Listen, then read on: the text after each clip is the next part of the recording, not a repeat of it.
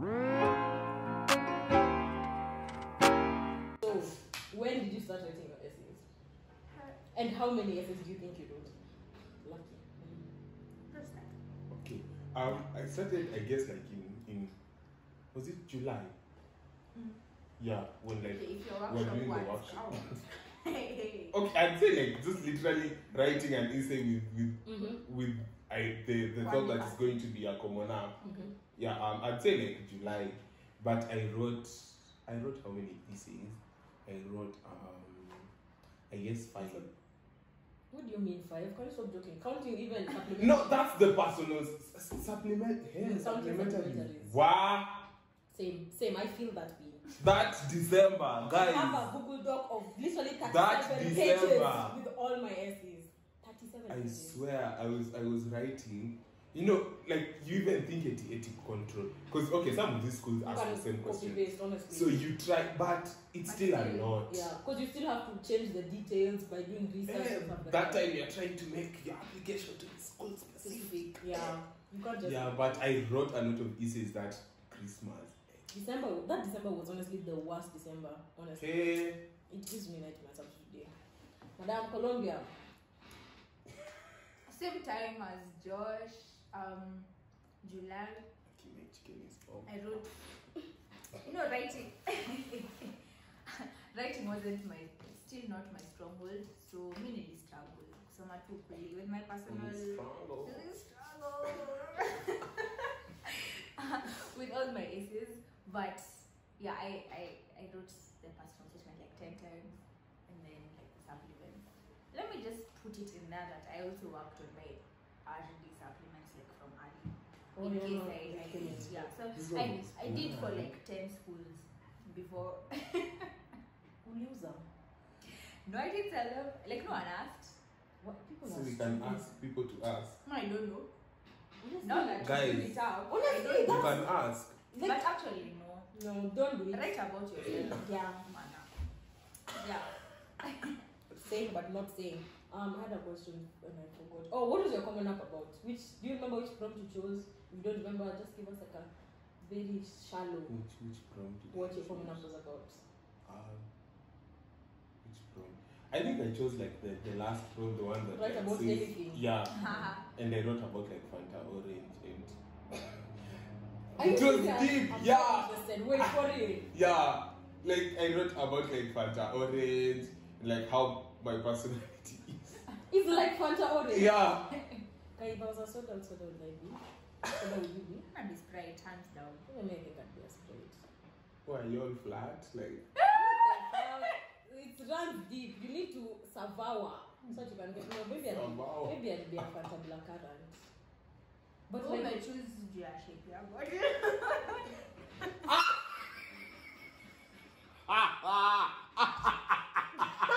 I did think we would I never thought Forgive my laughter. we would get when talking about college. Well, that was uncalled for. What a Dang. This one. Sour. That's a bit. That escalated. Quick. Martha, what was your essay about? I think it was about. I think I chose a prompt for an event in your life that made you kind of realize something. Period of realization. Yeah. And I wrote about how like I learned how to accept change and not to be like. Okay, you can continue. Okay. Yeah, like how to accept change, like when things change in my life, and then I used like my brothers in my essay.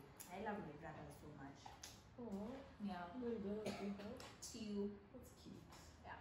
Okay, so I feel like Martha, you talked about this, but what was your experience writing essays? It's quite tough. Struggle. I said this before, but like writing wasn't easy for me, and like just finding concrete ideas that I can actually write about and expand on was really hard. But eventually, funny thing is, I settled on the very first essay I wrote. Like even after writing from July, after after July, August, September, October, like October 31st, I just submitted and I wrote in July. It's ironic. Yeah. I guess I also settled on like the first essay I wrote. Because like after writing the first essay, and then I wrote others, and then I was like, that's not it. But nilikuwa, I swear I was getting ideas like in the middle of the night. Like it's 12:30. I want to put my phone down. Nilale, and this idea comes. Nilikuanga naamka, and I write that essay at that point because I knew if I sleep on it, it's gone like that. I will try and write it the next morning. It will just be trash. Yeah. Okay. Do you feel like you had a hook? You know when people say you have a niche? Or... Let me tell you, Paka, today I don't know what a hook is. Same. Personally, in a context like something specific, you know what? We are not going to embarrass ourselves.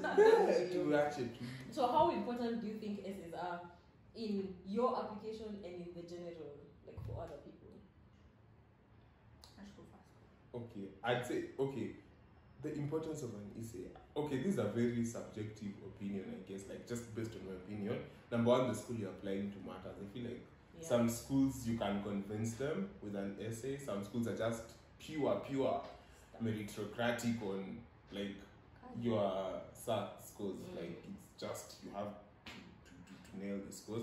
But like for my school and the schools I applied to, essays were and are very important. So because it's me, I'd say it's my essays that got me, not my score. It's a good writer. Hey, I try. On a blog to plug. Write on Medium. Just We'll put it there. We'll link in the description. Madam. Yeah.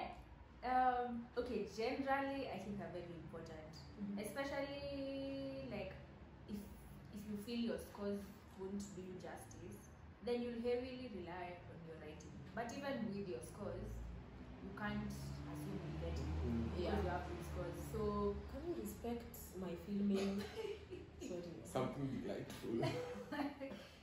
Yeah, so generally I think they're very important. High scores or not. Do you have any essay resources? Like what resources did you use while you were writing that you feel you can share? I can share. YouTube. Voila. YouTube. If you haven't subscribed, like and share. No, but honestly speaking, I don't know. Shout out to all the YouTubers out there. Akina, I've forgotten their names, but yeah. I really watched a lot of YouTube videos, like for people who had like gotten into Harvard. Because I actually didn't use like sites to go and read essays. I was banking literally on essays that were on YouTube. Yeah. I love Medium because like I told one of my friends, I told him I was struggling with writing and everything, and I was like, oh my gosh, same. Just try reading like blogs or articles on Medium. They have really nice ideas. So Medium really helped me. Ubaya ni you get to do 5 free reads per month.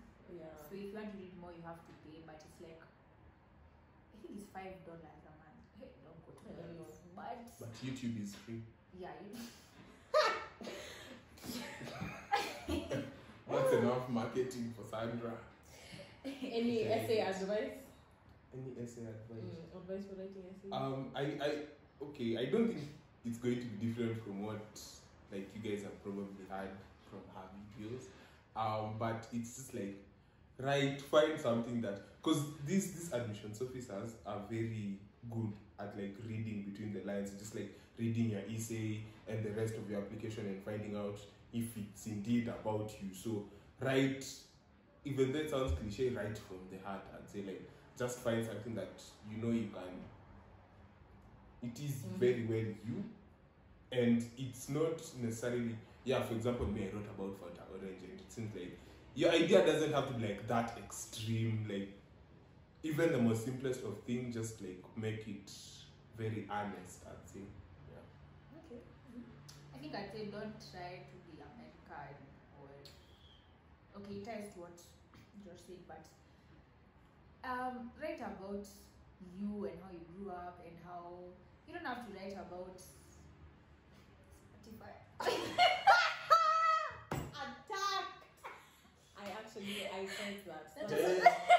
Hey, I just wachana I call nayo. myself When professors are It like, was an example. But like you don't have to write at someone lived one block from me. We don't have blocks. Yeah, any estate, house number, this one. I don't know if like it makes sense. Yeah, so you don't have to try like really, really, really hard to appeal to the American side because you're not American. You're Kenyan or African or not American. So and partially the reason you get in is because you're Kenyan. So if you're trying to be American, why would they accept like they want you because you're African. Okay. Did I say that well? Yeah, they want you because you're African. No other reason. So play that card, and playing that card includes avoiding those blocks and semester and vacation, backpacking across Europe. Safari. Yeah, just don't force issues. It's what we are trying to say. But I think let me learn. Any general application advice for like filling in the common app? Anything you have for us? I don't procrastinate.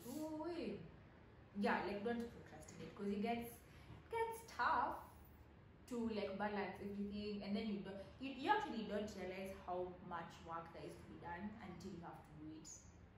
So if in your head it's like, oh, just documents, letters, common up, and I'm done. Documents are like 5.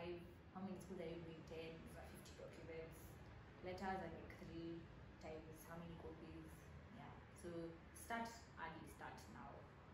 Yeah, I'd say the same as like just to reiterate what Martha has said, like start early, don't procrastinate. And then on top of that, like you have to be very resilient, like because there's a lot of stuff that I guess can happen that is just going to make you feel like it's very easy like to give up, to just like, because at times it becomes such a bother. For example, like you send documents to school, the documents are sent in a single package, and then you go and check on your portal, they have only received like 2 of the documents.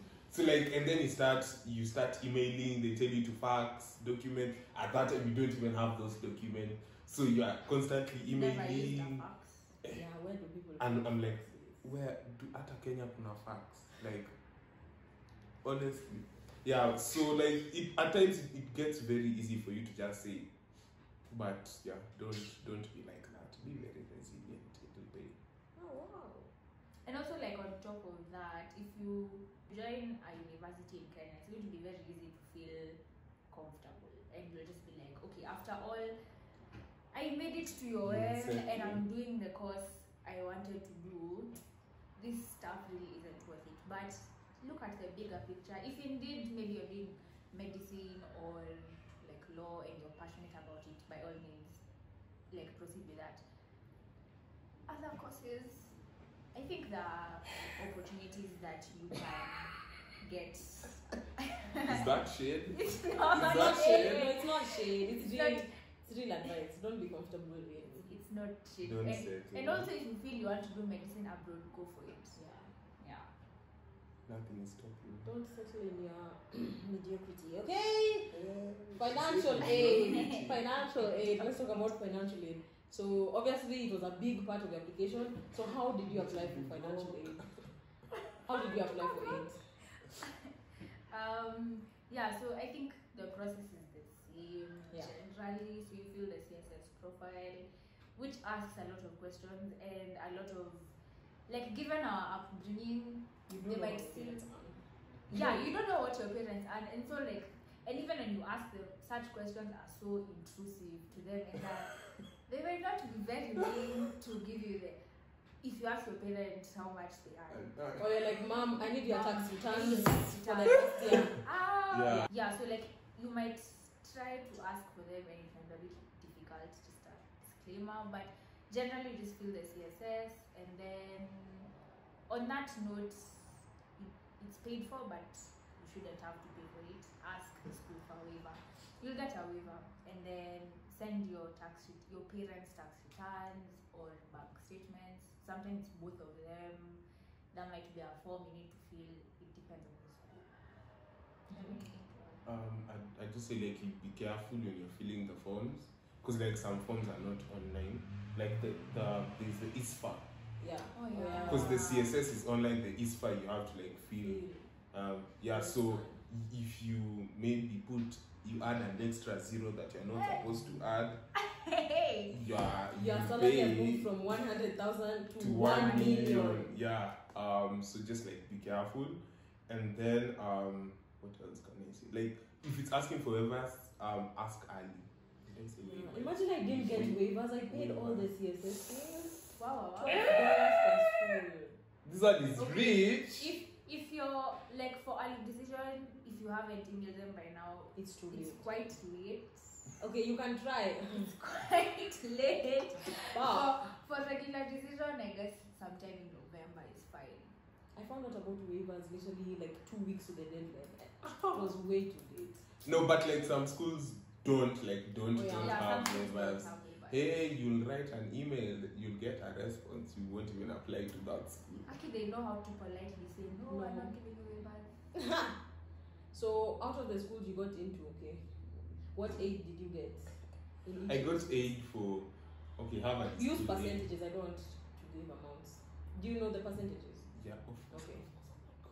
Oh, yeah. Harvard is full, like 100%. Pomona was full, 100%.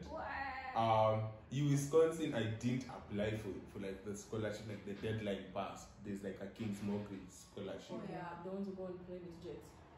No way. Are you serious? It's by that family. So sometimes they go and take the students from that school and take them on vacation to some island. Private jet. I know a chick who they were taken on vacation by that. I want to go to I want a friend. Yeah, like spring break, like all the mortgage scholars. Let's jet setting. Okay. Guys. Now you know. The opportunities out here. You can teach private jet. How much aid did you get at Columbia, madam? I also got 100% aid. No. Yeah. In short, we would be broke. Even that one, if it was 99, we still couldn't have 1%. 1%. You know what to Canada goose. I don't talk about that. So, do you have to pay back your aid? Is it student loans? Is it grants? What is it? Martha, what was that statement? Martha has a famous saying for this. I don't have a saying. Mine is a grant, so I don't have to pay it back. Mm-hmm. Yeah, it's also a grant. Student loans. I didn't sign up for loans. You signed up for grants. And so that's about financial. There's not much about aid. We all do the same thing.